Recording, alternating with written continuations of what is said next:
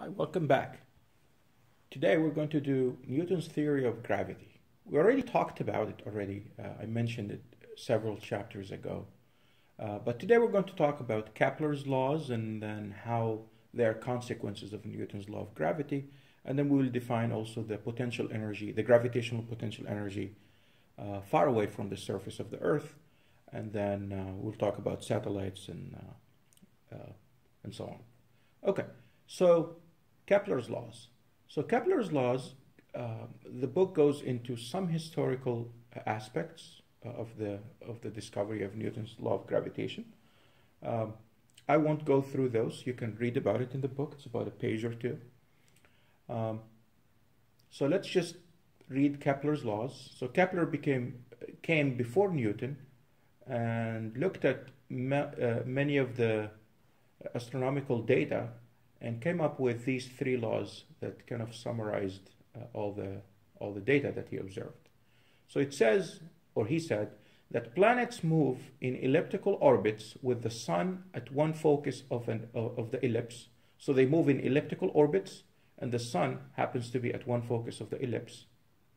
So, and then it says, a line drawn between the sun and a planet sweeps equal areas during equal intervals in time, and then the square of a planet's orbital period is proportional to the cube of the semi-major axis length. So let's start with the first one that says planets move in elliptical orbits around the sun. So remember, a circle is kind of a special kind of an ellipse. And to draw an ellipse, you can take, you can take a string, pin it here, so you have the string, it's loose, and then tighten it. So you tighten the string and then move around, and then that will draw an ellipse. So let me just draw an ellipse for you. It looks like something like this. This is the ellipse. It has two foci. One of them is here and the other one is here. So let me just draw this one where the sun is. So it says the sun is here. Okay. And the planet is here. The planet that's orbiting is here. Let me draw it with a different one, different color. So let's say the planet is going something like this. Okay. And so that's the ellipse part. Then it says here, a line drawn between the sun and the planet sweeps equal areas in equal intervals of time. So let me draw the planet maybe, let's say when it was here, and then it came here after, let's say, let's say it's Earth, it's going around the sun, 365 days. So let's say in a few days, let's say in a week, it went this much. So a line, equal areas. So a line drawn between the sun and the planet. So here is the sun, here is the planet, I draw a line. So as that line goes, as the planet changes, it sweeps this area here. So that's the area here. Within, let's say in one day, it swept that much area when the planet was this far away. It says it sweeps equal areas in equal times. So let's say the planet 6 months later or so, let's say it's here. I draw a line here. And then in a day, this area has to equal to the area here. So it can't be just this much because this area will not match this one. So it has to be a little large. It has to move here to make this area larger, which implies that the speed of the planet when it's closer to the sun will be larger than the speed of the planet when it's farther away because it moves over a longer arc here. It has to move faster to make the area swept more. Okay. And then it says here the square of the planet's orbital period is proportional to the cube of the semi-major axis. So our book takes the attitude of, it says, let's just take a circular orbits, and these the ellipses here are fairly circular. They're very close to be in a circle. But here is the semi-major axis. This longer axis here, the center, this is the major, semi-major, and this here will be the semi-minor axis. It says the period, the square of the period is proportional to the cube of the semi-major axis. So let's say, take the special case where the orbital or is a circle. So let's say the sun will be here, and this planet will go around the sun in a circle, right? A circle means this focus and this focus, they come close, they just become one point, becomes a circle. So if it's a circle here, excuse me, if it's a circle, then the radius is the same.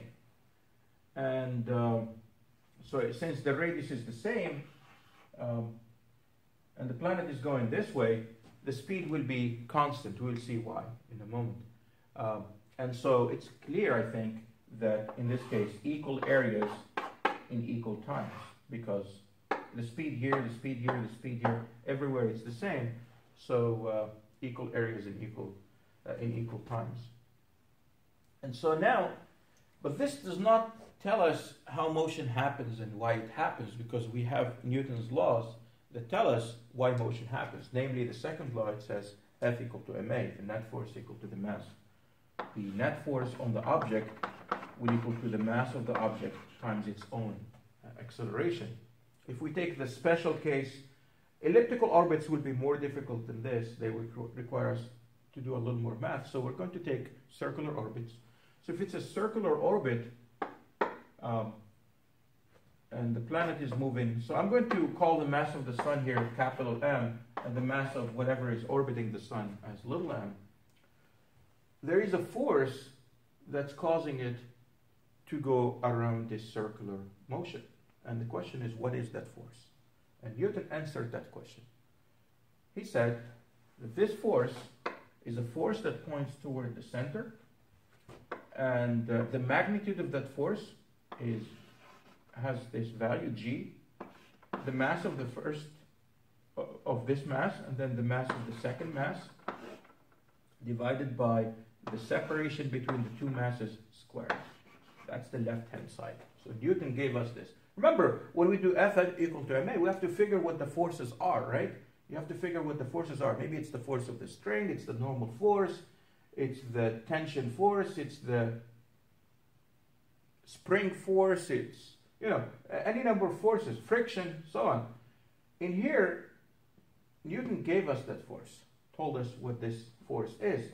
It says any two masses, any 2 point masses, if you have a mass here, m1, and a mass here, m2, and they are separated by a distance r, then there is a force between them. The force is always attractive. This mass will try to attract this mass and pull it towards itself, and by Newton's third law, this mass will also try to pull on this mass and pulls it towards itself. And so you got this formula here. And it says it's proportional to the product of the two masses divided by the distance between them squared, and then there is this proportionality constant here called g, the gravitational constant. And this g here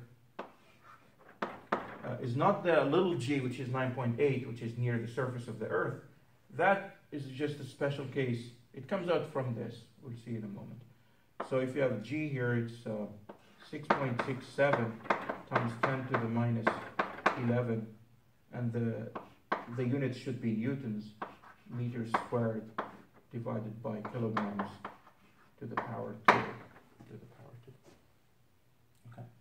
And it also, this applies to point masses, right? If you have a little mass here and a little mass here, that's the force between them. How about planets? I mean, planets are not point masses. You got this planet here, maybe this one here, and they're separated by a distance r from their centers. So how do we deal with this? Well,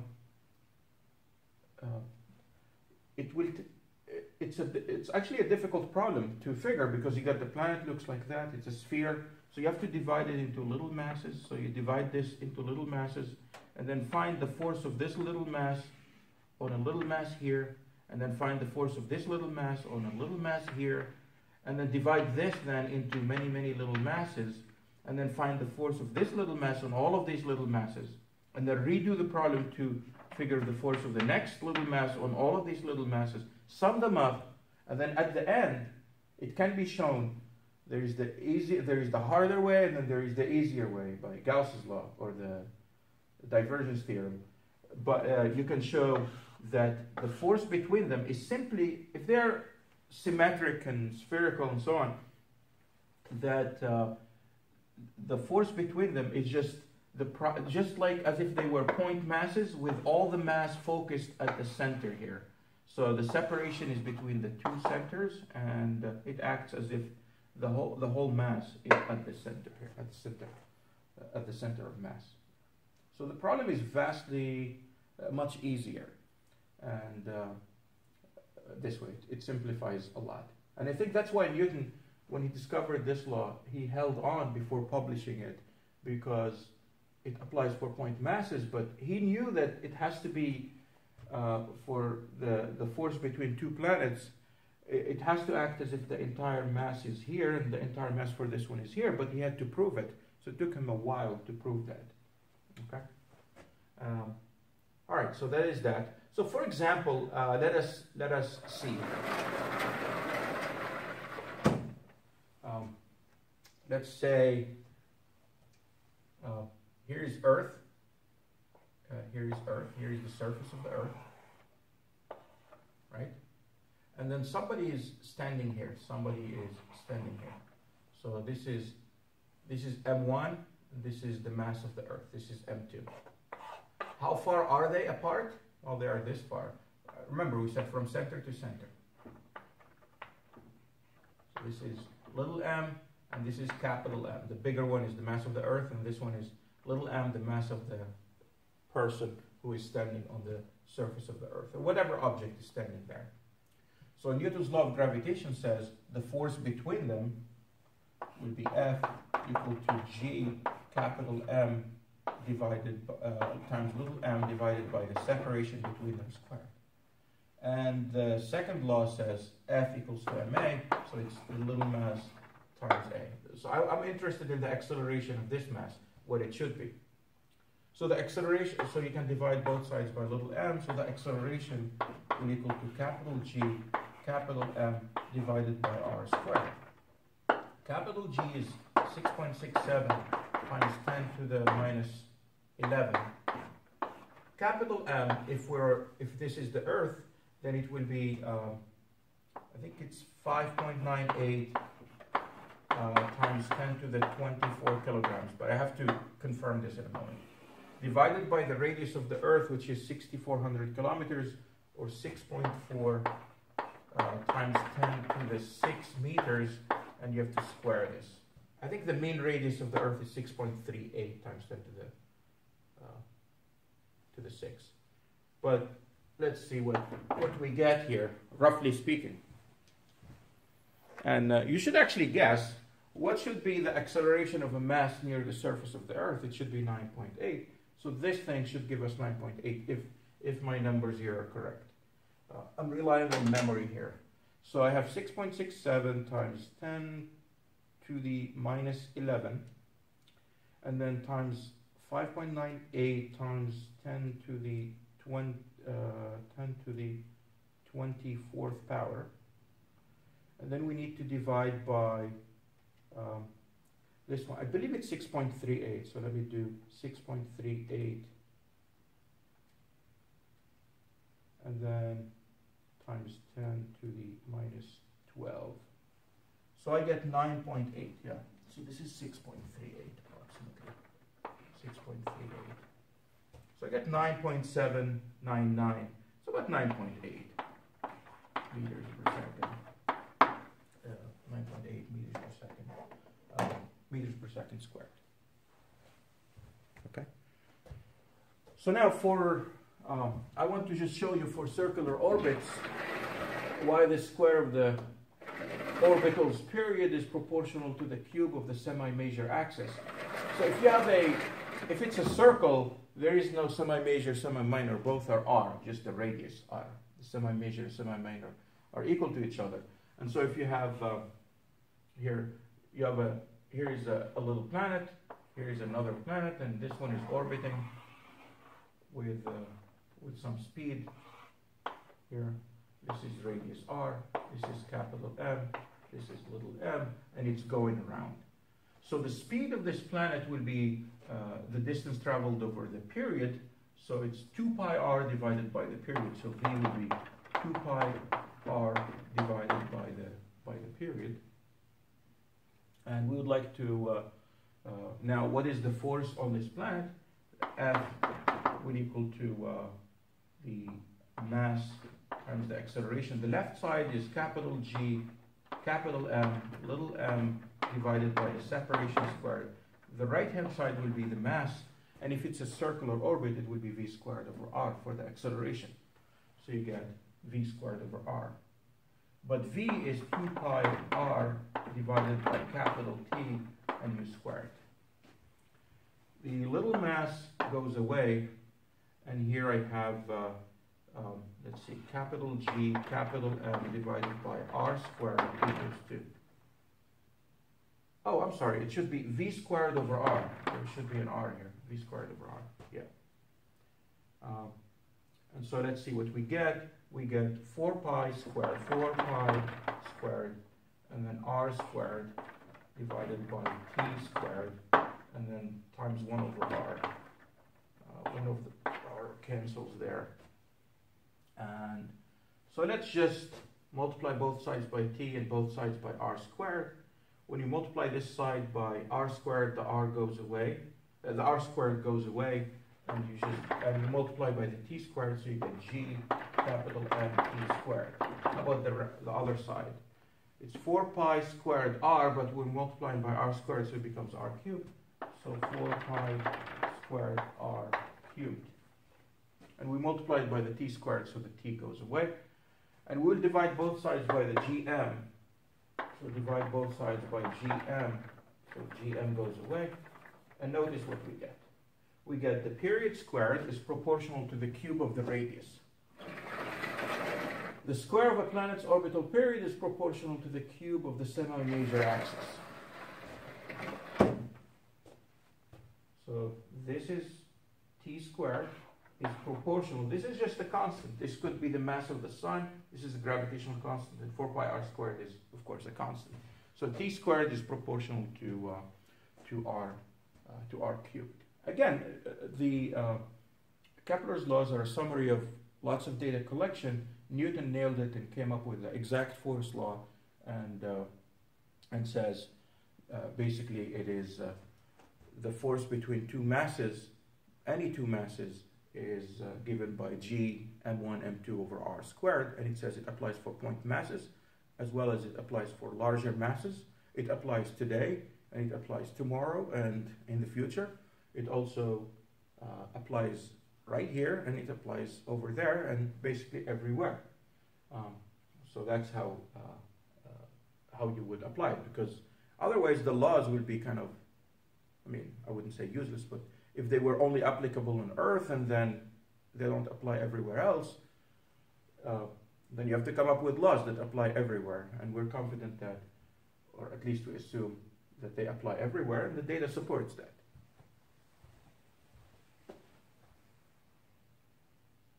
So in the next part, I want to show you Kepler's second law, this one. Equal areas in equal times. So let me just try to convince you of that and show you how it's a consequence of Newton's law of gravitation. And also conservation of angular momentum. Let me get my here.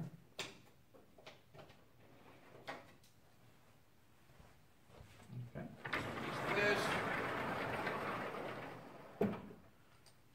So here is an ellipse. Here is the sun, and here is the ellipse. So this is the focus here.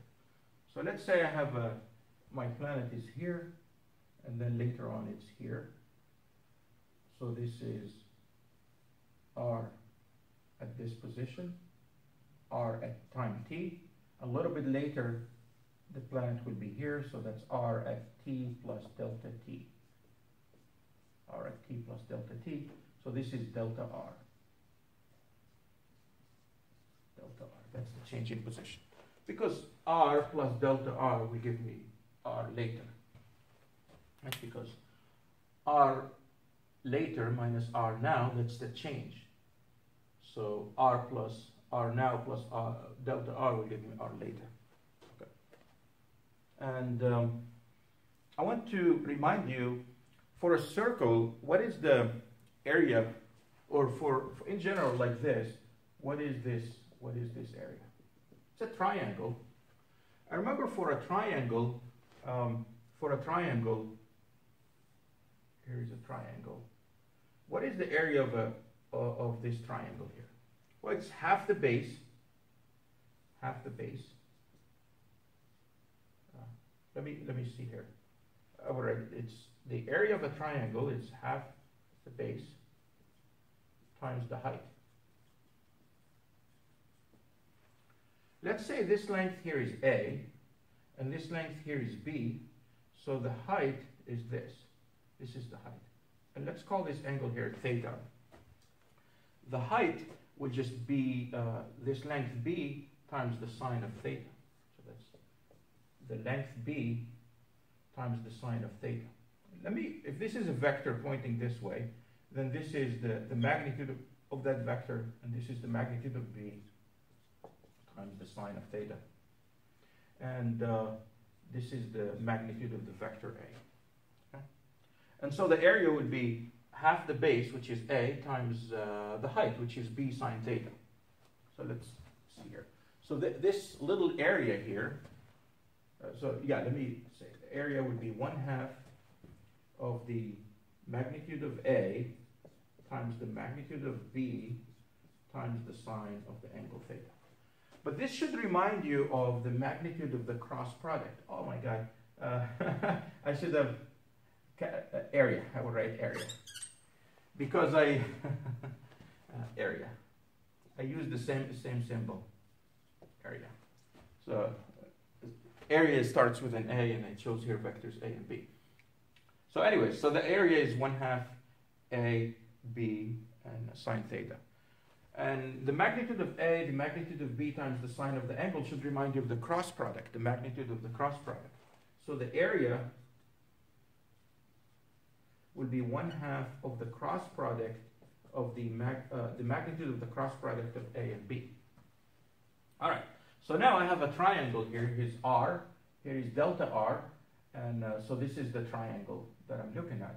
So what's the area of this triangle? It will be half the base.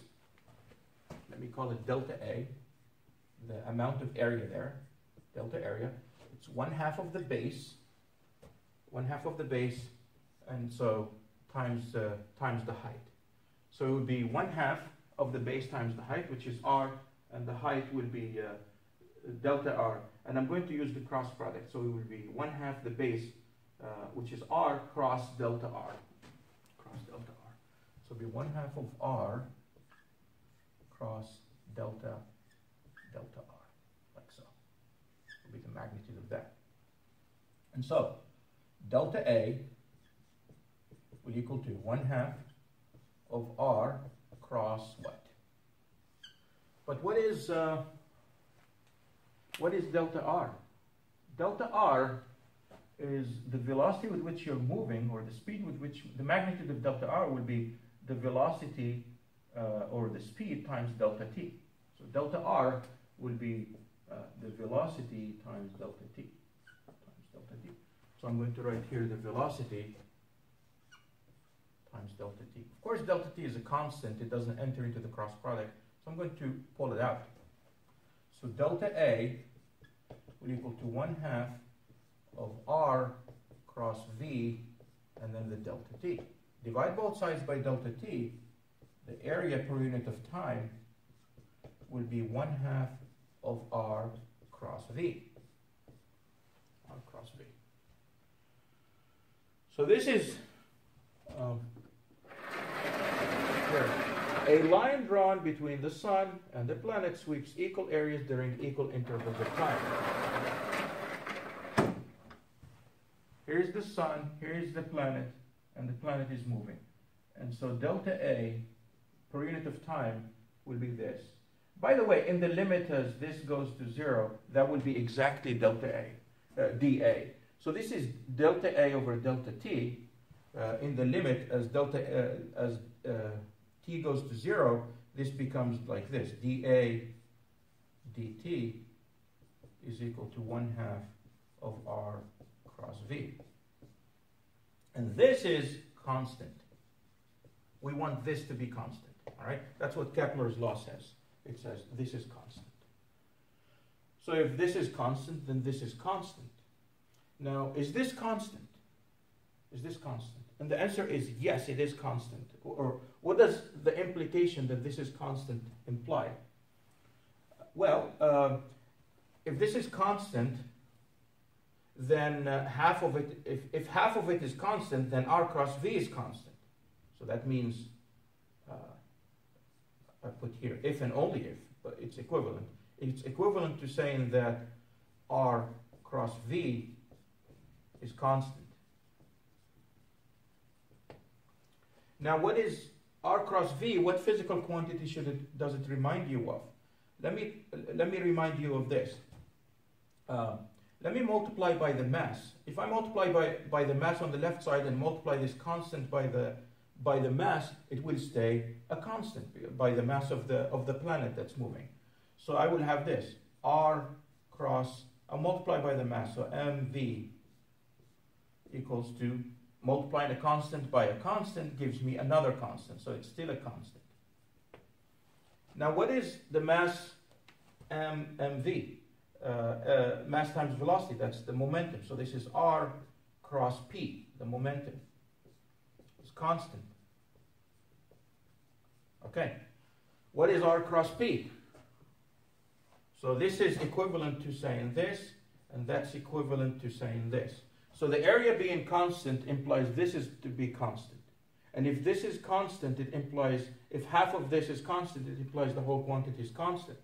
And multiplying it by a constant gives you another constant, so that implies R cross mv is also constant. And if R cross mv is constant, that is R cross the momentum. And by definition, R cross the cross product of the position vector and the momentum vector is the angular momentum vector. So this is equivalent to saying that the angular momentum, the magnitude of the angular momentum is constant. Okay, is constant. In fact, it will imply even more than that. So that if the magnitude of the angular momentum is constant, what does it mean? When is angular momentum constant? It means it's conserved. It doesn't change over time. It means the net torque is equal to 0. So let me say more than that. It's not just constant in magnitude, it's also constant in direction. Why? What does that mean? Well, if it's an ellipse like this, it means later on it's not going to be a rotated ellipse. It's not, the planet is not going like that and just changing the position. So it says, if the cross, remember the cross product produces a vector that's perpendicular to both vectors. So the angular momentum vector is pointing like that. Let me see, R cross, yeah, it's pointing out. It means it will always be perpendicular to the plane of this board. It means the angular momentum is constant. So this is saying that the angular momentum is the constant vector. Well, if the angular momentum is constant, it means its own derivative is equal to 0. Right? Derivative of a constant is 0. And this 0 here, it's taking derivative of a vector, so it's the 0 vector.